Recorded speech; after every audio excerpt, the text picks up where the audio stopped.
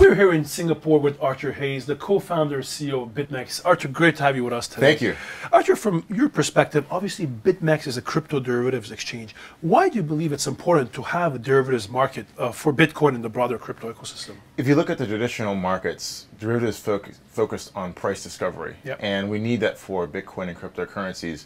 So that's why I believe a safe and fair derivatives market and platform is necessary for the development of our ecosystem. In talking about the ecosystem, obviously BitMEX has been around now for 5 years, and obviously you've seen a lot over the last 5 years.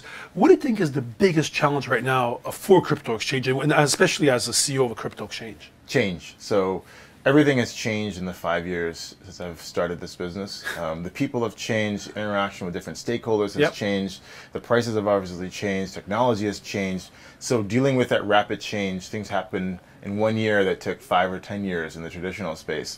So that's the biggest challenge for platforms today. And when talking about change, obviously one of the big changes that many believe is coming to the industry is the entry of institutional players. So what do you think the impact the entry of institutional players will have on the crypto industry?